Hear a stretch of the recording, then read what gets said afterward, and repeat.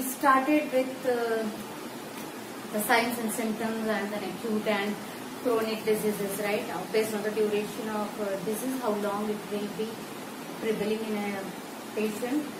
Based on that, we have divided them into acute and chronic. Part 3 of the same topic, we are going to discuss about what causes a disease or causes of the disease. Now, when we talk about causes of disease, there are various levels of causes of disease. There are in fact multiple causes of any disease, right?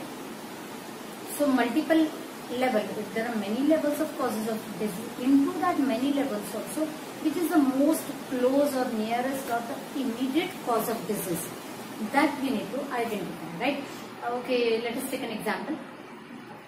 See, if a baby is suffering from loose motion, okay, so when we say that a baby is suffering from loose motion, so what can be the immediate cause? Somebody will say that maybe a baby is suffering from some viral infection, say for example viral or bacterial. So the immediate cause, whenever we talk about, we are definitely speaking about the pathogen, the harmful cause, the harmful microbe as the immediate cause of the disease. Now it can be a bacteria, it can be a fungi, it can be any bacteria, okay. So say for example the baby is suffering from any viral infection. So the next immediate question will be, where did the virus come from? Then the answers would be multiple. Maybe due to the contaminated water, unclean water, or unclean food. Okay. So why then one baby is suffering from this disease, why not the other? If the other baby is also fed with the same food and water, why the other baby is not suffering from the same kind of problem, that is loose motion? Then the answers would be again variable. Why the other baby is not suffering? Because the other babies or other baby is healthy. Okay. If the other baby is healthy, why not the first baby is healthy? Why the baby which is suffering from loose motion, why then it is not healthy? Then again multiple causes, right? Maybe the baby is poorly fed, malnourished, okay, not getting poor nutrition. This can be one of the causes. So why then poor nutrition, why malnutrition in that baby? Again the causes would be because the baby is from a poor family, there's not enough of food, no proper meal, that can be one of the causes. No proper hygiene maintained in the house, no proper sanitation, then the public water supply system is not proper, and so on, several reasons.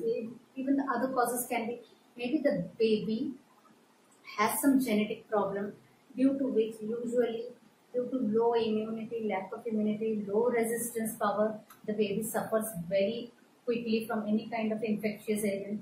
So I mean there are multiple causes of any disease, right?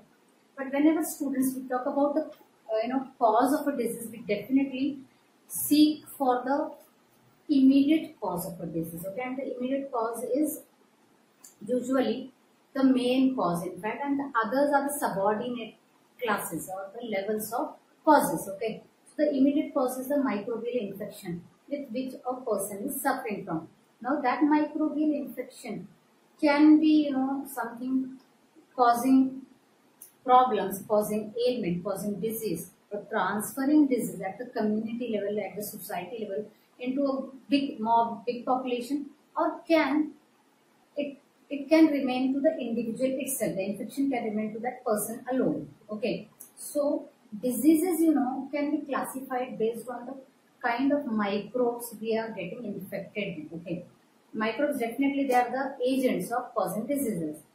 Fine. So based on the immediate cause of the disease, okay, based on the agents causing the disease, one can divide a disease, into infectious disease and non-infectious disease, right? So earlier what we studied about acute and chronic. And acute, the diseases which last for only small amount of time, very short duration of time, like common cold, flu and all. Whereas chronic, throughout the lifetime, bringing about very adverse effect on the health in the later stages of life or throughout the lifetime also. Like one example I would like to share with you all. See, earlier peptic ulcer, if you have heard peptic ulcers, when we say it is general term, the stomach ulcers. People they used to feel earlier that peptic ulcers are nothing but a common kind of chronic disease. Chronic, again chronic long time, which remains in a body throughout the lifetime of a person. So peptic ulcer, the common term stomach ulcer, was considered as a chronic disease. Fine.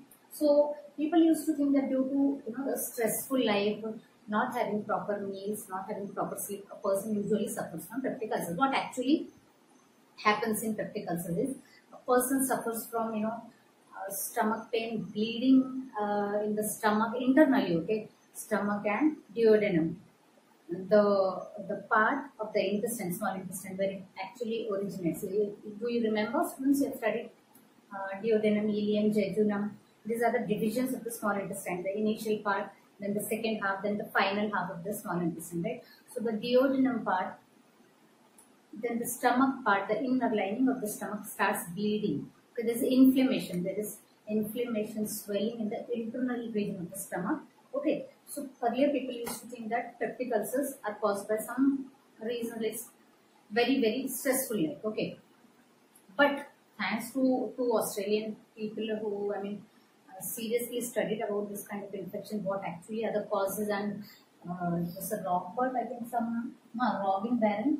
He was a pathologist, and then a clinical fellow, Barry Marshall. Okay, so these two people, they studied about this kind of infection. In fact, Mr. Robin Barron, he found that there were a group of bacteria found near the inflammation of stomach. From when he studied about that in detail, he found that many of the people who suffer from peptic ulcers, inside the inflammation, inside the lining of the stomach where the inflammation was seen, around that inflammation many kinds of bacterium were also seen, the causative organism of peptic ulcers, and these bacteria are called as Helicobacter pylori or H. pylori. Okay, if you fail to remember the name in the exam, also directly write H. pylori.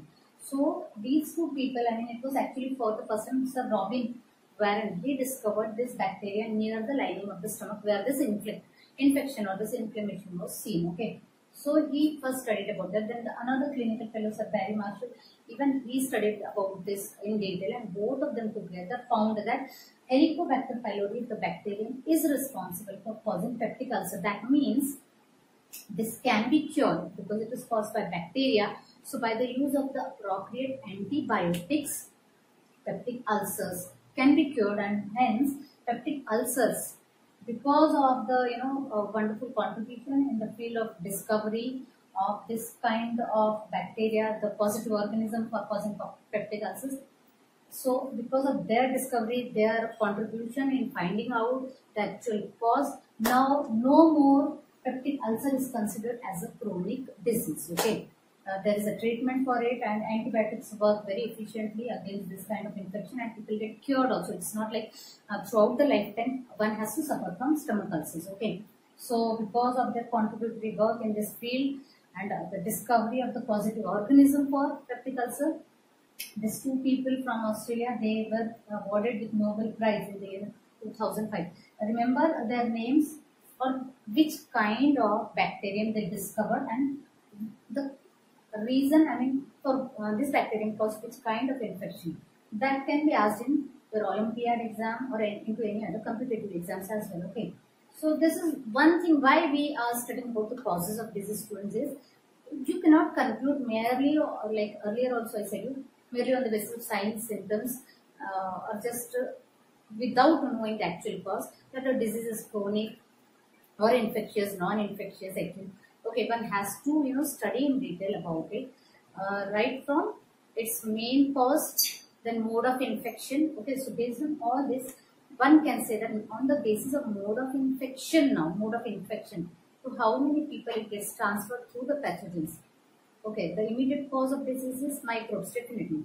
And most of the time it is unicellular microbes. In some cases it is multicellular also, like Escherichiasis. Okay, so based on the kind of infection at the community level, whether they are spreading infectious agents or the microbes, whether they are spreading any infection, any disease at the community level, or it is at an individual level. Based on this, we can divide any disease into again further two categories, that is infectious and non-infectious, again called as communicable and non-communicable. So in our next session, our fourth session, we will be discussing about what is an infectious disease, which diseases are included into this term, non-infectious, which are the diseases included into this. Fine, students. So So that's all for now. If you want, you can note it down. Fine. Peptic ulcers is all note. Fine.